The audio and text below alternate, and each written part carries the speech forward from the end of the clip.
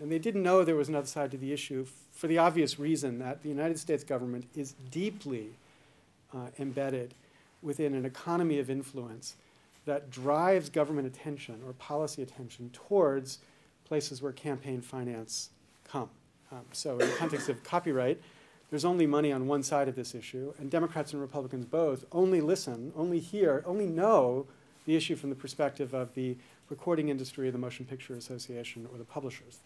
So we made progress in the public space, could make no progress in the government space. And that didn't seem like it was going to change because I or others figured more clever ways to kind of make our arguments. Argument wasn't really what was mattering here. Argument mattered to ordinary people, mattered to academics, it mattered to businesses, because they could see what made sense, and they cared about what made sense. But in the political space, what they cared about was what made dollars, campaign dollars, not cents. And what we were talking about didn't help them at all. So about 3 years ago, I announced I was going to adopt a practice of every 10 years throwing away all of my intellectual capital and beginning again. So I said I was going to give up all of my work on copyright and the internet and begin to focus on this problem of corruption. But by corruption, I don't mean bribery. I don't mean anybody violating any law. I don't mean illegal corruption. I mean legal corruption. I mean the kind of corruption that exists within institutions when institutions create relationships that undermine the effectiveness or public trust of the institution. So doctors taking money from drug companies and then sitting on panels that review drugs. Nothing illegal about that, as long as it's disclosed. Nothing unethical about that, according to doctors. But what it does is lead people to wonder, when this doctor recommends this vaccine, is it because the vaccine is a good vaccine, or is it because the doctor is getting money from the drug company that supports the vaccine? Or academics taking money to give public testimony in cases around telecom or something.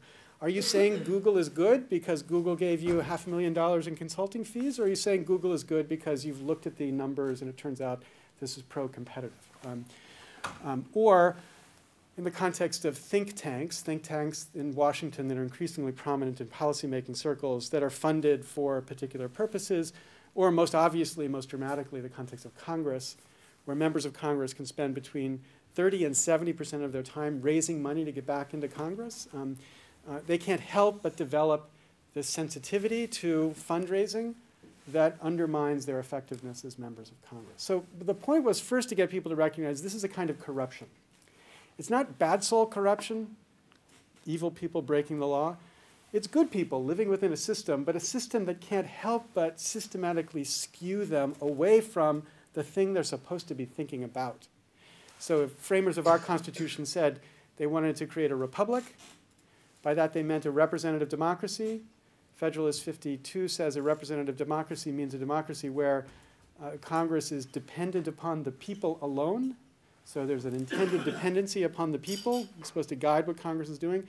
We've substituted a dependency. There's now a dependency upon the funders as well as the people. And that competing dependency, like an alcoholic's dependency upon alcohol, it's not like it totally blinds them to what they should be doing, but it distracts them from what they should be doing. And at the United States level, it's distracted them so significantly that they cannot address even the most important public policy questions now without being deeply mired in the mud of this campaign funding. So, I, when originally was thinking about that, was thinking about how it affected copyright, relatively esoteric public policy question. But it was, obvious that it was also making it impossible for Congress to think about global warming, think about healthcare in an appropriate way, think about financial reform, think about every single important public policy issue, because public policy issues were so blocked by this influence of campaign funding.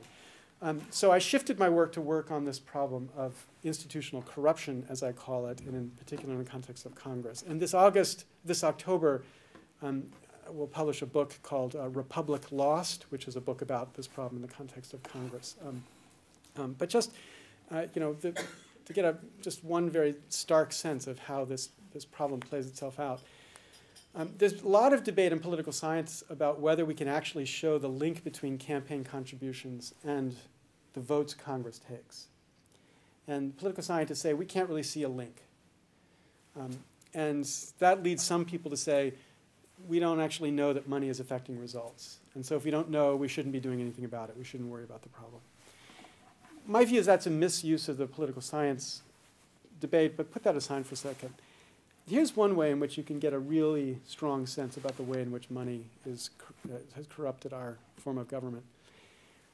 If you ask the question, what was the issue Congress spent most of its time dealing with over the last 6 months? So, we're in the middle of 2 wars. We've got a huge unemployment problem. We still have not passed effective financial reform.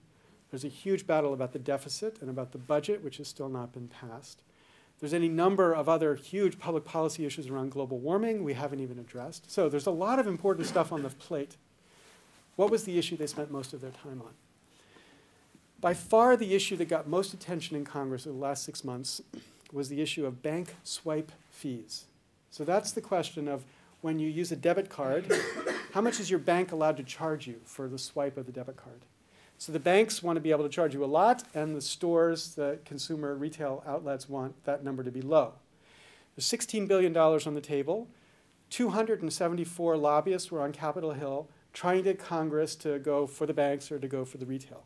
And Congress spent most of its time focused on that issue. Okay? Now, why?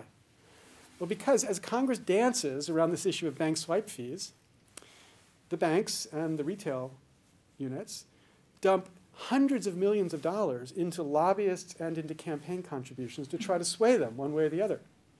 And so they do this dance for the purpose of raising campaign money and raising money for the lobbyist infrastructure which supports this, so that each year, this was written up recently in the Huffington Post, and the money line, I don't think the authors even recognize. They say there's no issue that's ever decided finally in Washington. This year's defeat is next year's battle. Each year this issue comes up. Each year they go through this dance in the same way. Each year they spend an enormous amount of time doing this, and they do it solely because, not this is the most important issue Congress should be facing, solely because it's a way to flush money into the system to fund campaigns. So if there's one absolutely clear place the money is distorting results, it's in agenda setting.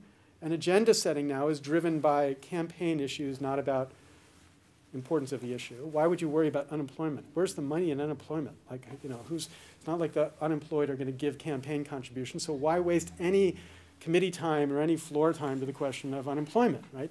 And this is the most dramatic way in which the system gets distorted. Now, I came here yesterday because in the area of copyright and intellectual property, we have an extremely corrupted policymaking process. The USTR is just captured by the extreme copyright interests in the United States. It's just captured by them. There's no ambiguity about this. Is not controversial.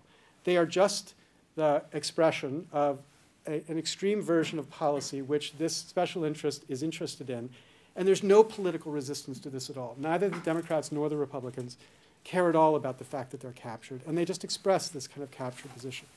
So in my view, and in the view of most scholars, the kind of policies which they're advancing do not make sense from the standpoint of increasing the wealth of society globally.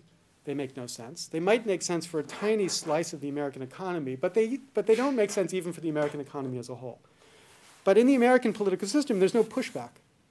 So because there's no pushback, this is the expression of the American government's position. The American government then uses its extraordinary power to blackmail countries around the world into signing up to this extreme and crazy IP regime. And so they've done it with Australia, they do it with you, they do it with all sorts of sensible democracies around the world. And sensible democracies face this obvious dilemma. They can sign up and get the benefits of trade with the United States, but give up sensible policymaking in this one particular area. Or they could say, to hell with you, we're not going to sign your stupid IP stuff, and then lose the benefits of trade. And of course, that's too expensive for most sensible democracies, so they all buy into this. And my point yesterday was to say, we should recognize that there are healthy democracies and there are less healthy democracies. There are democracies that, however much there's a fight between the labor government and the national governments about particular policies, that actually do achieve relatively consistently respect for something of a public will. Special interests are present, but they're relatively muted relative to other governments. And of course, buttressed by the fact that in this country, you are known to be the least corrupt government in the whole world. You and Denmark are the two leading countries according to Transparency International. you should recognize that this democracy is an inspiration in the field of modern democracies, and that there should be some moral standing that distinguishes democracies, and that a democracy like yours should feel entitled and should feel an obligation to stand up to the less healthy brother, the alcoholic brother, the alcoholic brother who comes along and recommends policies to you, and it's the alcoholism that's driving the recommendation, and not sensible policymaking. You should stand up and, like the relation you have to your alcoholic brother, with love, you should encourage them to get clean, and you shouldn't pay attention to the things they tell you to do. And so my argument yesterday was, in this area in particular, we've got to find a way for the clean, sensible, balanced, high-functioning democracies to begin to put resistance against this not-so-high-functioning democracy in the area of these policy issues. Because if we don't, the corruption that is the United States government slowly gets exported to other governments around the world. And every time you accept policy recommendations of this corrupt government, you have imported that corruption into your own system. And there is, in the long run, in a wide range of areas, great harm that comes from not developing resistance to that kind of infection. And so I was eager to fling myself for 48 hours all the way to the other side of the world to make this plea both in the public context and in this more private context. But that's as much as I'm going to say, because there's a lot of food and nobody's eating anything. And, so should we take food and then we can answer questions? Or great. So thank you very much.